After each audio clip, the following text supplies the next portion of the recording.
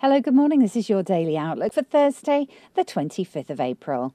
The euro continues its sliding trend against the US dollar. The pair moved above 130.40 after short dips below the 130 level. The analyst consensus is that next week the European Central Bank will be forced to slash its interest rates after negative economic data came from Germany. While the ECB has been accommodative to its industrialised north, it has done less so to address the liquidity issues of Europe's south, the main export market for German products. The euro picked up against the Swiss franc, moving above 123.35 as European funds are being reinvested into the continent. The US dollar is weakening against the Japanese yen ahead of tomorrow's Bank of Japan rate decision. The pair is currently trading below 99.12. The UK is expected to release its preliminary GDP figures this morning. A possible triple-dip recession may lead the British pound below its current 153.20 against the US dollar. Weekly option volatilities for the euro-dollar have increased to 9.50 after a long streak of low-priced option premiums. Higher volatility may help the investors recapitalise on their option positions. Now let's take a look at what the currencies are doing this morning. The euro-dollar pivot points at 130.05 with a preference to enter into long positions at 130.05. The dollar-yen pivot points at 98.90 with a preference to enter into long positions at 98.90. The Aussie dollar pivot points at 102.45 with a preference to enter into long positions at 102.45. The sterling dollar pivot points at 152.60 with a preference to enter into long positions at 152.60. And the dollar CAD pivot points at 102.60 with a preference to enter into short positions at 102.60. Looking at commodities and indices. The oil pivot points at 90.30 with a preference to enter into long positions at 90.30.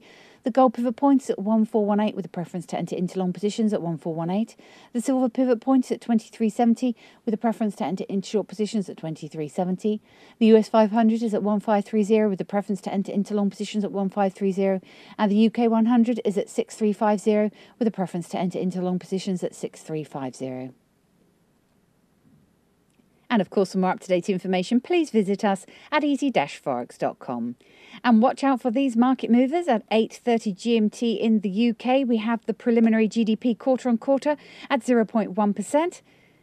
At 12:30 GMT in the US, we have the unemployment claims forecast at 352,000.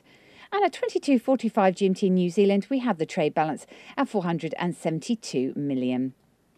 And today, follow gold as demand for gold has picked up, pushing prices for the yellow metal above 1445. Gold has taken a pounding last week, but it's since recovered almost half of its losses as confidence in the precious metal returns.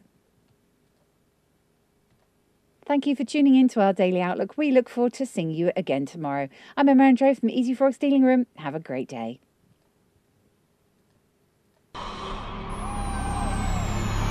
Not only have you found a great place for Forex news, you found a great place to trade it.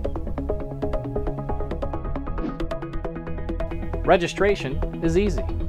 Just click Join Now. Membership has its unique benefits, such as the freeze rate, the trade simulator, the inside viewer, and personal dealers. Your personal account manager is waiting for you now.